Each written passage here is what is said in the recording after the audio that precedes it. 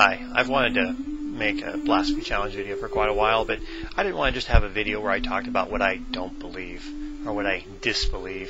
Instead, I thought I'd write down some of the things that I do believe and share those with you. So here goes. I believe in one natural reality, unmarred by supernatural randomness. I believe that we are fully at home in this universe, and not just passing through on our way to a better place. I believe that there is so much wonder in this universe that asking for more is the basest ingratitude. I believe that meaning is local. I believe that we are fully caused beings, with each choice we make being entirely determined by the person we are at that moment in time. I believe that our thoughts are free, with no supernatural spy monitoring our minds for naughty urges. I believe virtue comes from overcoming our baser impulses, not by failing to have those impulses in the first place. I believe that without fear, it is impossible to be brave. I believe that even the most heinous criminal deserves our compassion.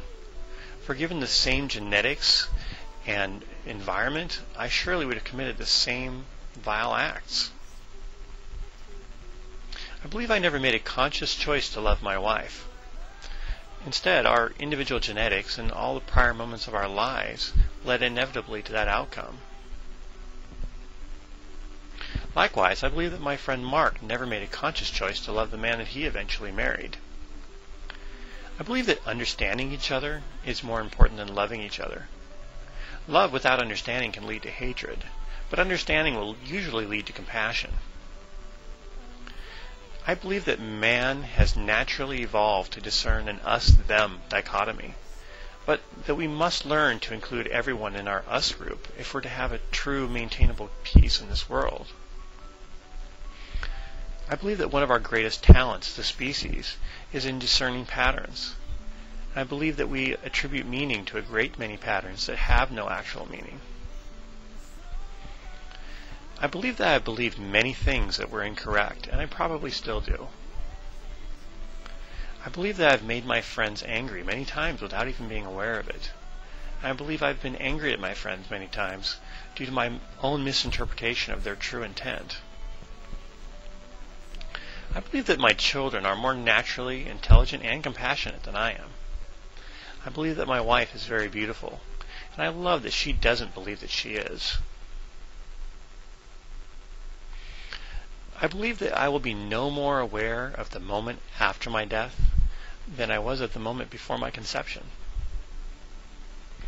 I believe that events only have meaning if they have a terminus. I believe that if I was offered eternal life, that I would refuse. I believe that our senses and emotions betray us far more often than we realize. I believe that the scientific method is our best safeguard against our own common sense. I believe that we know far more now than we did 2,000 years ago. I believe that if we can detect a neutrino, we should be able to detect a soul if one exists.